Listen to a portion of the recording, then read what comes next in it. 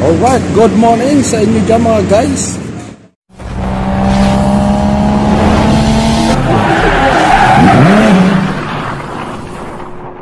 Tutorial for today is regarding for my friend because one of my followers is an Indian guy. So shout out brother Mr. Jinis Kanan Ramakrishna. Alright. So yeah, by malum niya kaya kama elbow center 45 degree. Okay, so this tutorial regarding for that your message, so that is your message. Okay,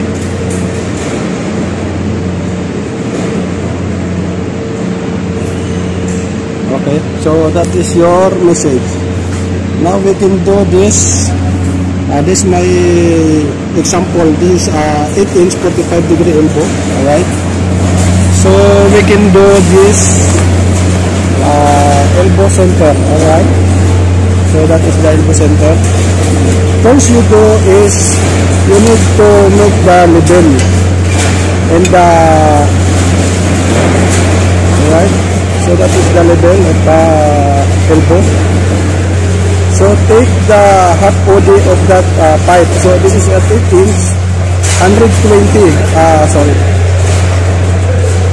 So that is the 8 inch. The OD of the elbow is 220. So half OD is 110. Okay, so we can mark here 110. And also in this side. Alright, also marking the bell. So in this line, okay, so in this line you can find the elbow center here. So this is the elbow center of this pipe, elbow 45. So you can take the measurement. 8 inch is 127 at 45 degree elbow. Alright, so that is 127 from that joint. Okay. Okay, so that is okay, that is 127, and also in this side is 127 also.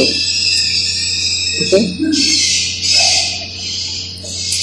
so that is the procedure how to take the elbow center of this pipe. Okay, if the formula you need to calculate 8 inch, okay, times 15, okay, 0.875. Okay, that is the formula of 45 degree elbow to take the elbow center. That is equals 127. Okay, so this 127 degree elbow is the take off of 8 inch 45 degree elbow. Okay,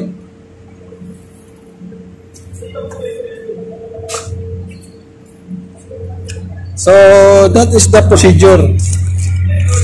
Alright, so Mr.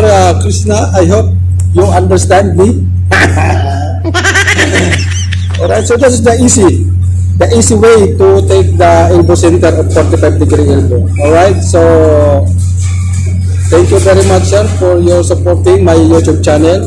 So for the next time, I will upload that another support dummy. You can do this. Alright, so salamat sa lahat na sumusuporta sa aking channel, guys. Salamat sa inyong lahat. So hanggang sa muli na lang. Alright, thank you very much.